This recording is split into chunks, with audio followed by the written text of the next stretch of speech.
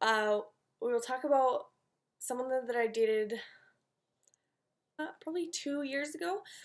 Alright, so I started dating him when I was in grade 9, I think, or grade 10. And he was dating one of my best friends at the time, and I was a horrible person, and he was a horrible person, and we ended up, like, kissing one night, and I know, I'm a terrible person. Anyways, and he didn't want to be with her, but so he ended up breaking up with her, and I do not recommend, 10 out of 10. And, so we, like, dated for a month, I think, and I went to high school with him, like, everything, after we broke up, everything was fine. And whenever he would date someone, he would always try and, like, get them, or he would always try to cheat on them with me, and, like, he dated a lot of my friends. He probably dated 95% of my friends in high school, which is really fucked up if you really think about it. And then the really funny part is, okay, so I dated him for maybe 6 months after high school. Yeah, we would have been out of high school for probably a year and a half, and then we started dating, and so I dated him for a little while. He was, like, super into drugs, and it was just not a good situation at all. He was a really terrible person. He was always grumpy all the time. Like, he was just not good for me whatsoever, and it wasn't a good relationship. We had a really awkward relationship. Like, I never felt comfortable around him. And then he got this job.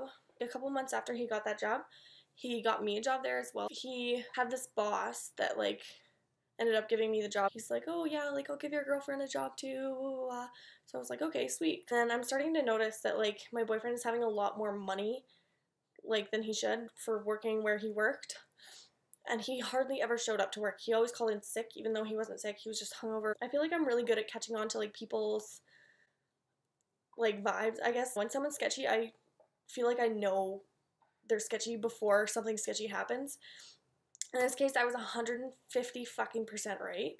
So the boss, I found out, was giving him money every day. He said he was like a son to him, like, all this stuff, whatever. And I was like, oh, that's nice, I guess. And then after a while, it started getting really creepy because our boss would message him like 3 o'clock in the morning, call him like several times, and then my boyfriend would never answer when I was around, and I thought that was really weird too, and would, like, freak out if I ever touched his phone. So I finally asked him, I was like, well, what's going on? Like, why are you getting all this money? Because he was literally giving him, like, at least $100 a day, if not more. Like, I swear, some days he'd come home with, like, $400, and I was like, where the fuck did you get that? Like, he makes, like, $10 an hour. Like, come on, you're not gonna come home with $400. Literally, he would ask for money, and the boss would give it to him. That should have been a bigger red flag for me, but before I broke up with him, I confronted him about the boss, because I thought something weird was going on between them, and he freaked out and, like, got really mad at me for even thinking anything was going on. I broke up with him because he was just a terrible human being. There was a lot of more stuff that, like, went on, but I won't get into that. He was, like, still doing drugs heavily. First off, I gave him, like, a choice to tell his mom or that I would, because I was concerned for his safety. It was to that point. And then, so yeah, I ended up telling his mom, because he lied to me and told me he told her, but he hadn't. And then she, like, got him help, I guess, and he wasn't allowed to go out unless it was to go to work. But the thing is, the work was the problem. Like, his boss was the problem. His boss was fueling his drug habit by giving him money every single day. Mine and my boyfriend's mutual friend actually went to go talk to the boss and told him exactly what the money was being spent on, and he didn't believe him at all. He kept continuing to give him money. And, so I broke up with him. I lost all contact with him. I didn't want anything to do with him because he was just shady as fuck. The boss was, like, really weird with me too. Even after we broke up, he would continue to like the pictures of me and the guy, like, really old pictures. And then I messaged him one day. I was like, why are you liking the pictures? That makes me really uncomfortable, because I didn't even have him as a friend on Facebook.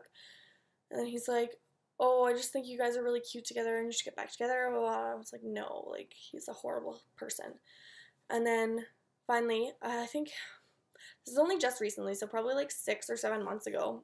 Ironically, the best friend that was dating him in the beginning of the story, she messaged me and she told me that someone finally caught onto what was happening, went through his phone, took pictures of everything. There was conversations between him and the boss saying how much they love to see each other naked, how much they like to sleep with each other, like all this disgusting ass shit.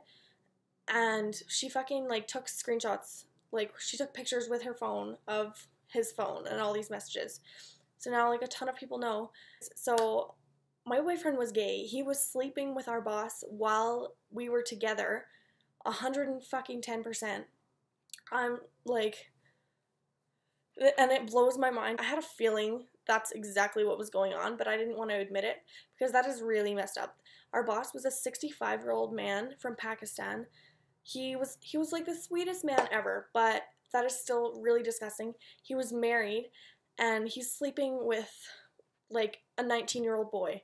That is extremely messed up and like for money. So not only was my boyfriend gay and sleeping with our 65-year-old boss, he was also being a prostitute because our boss was giving him money for sex.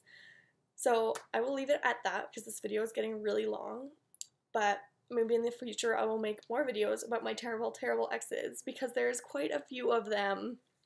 And I'm counting like 2-week relationships from when I was like 15. So, alright, thanks for watching, guys.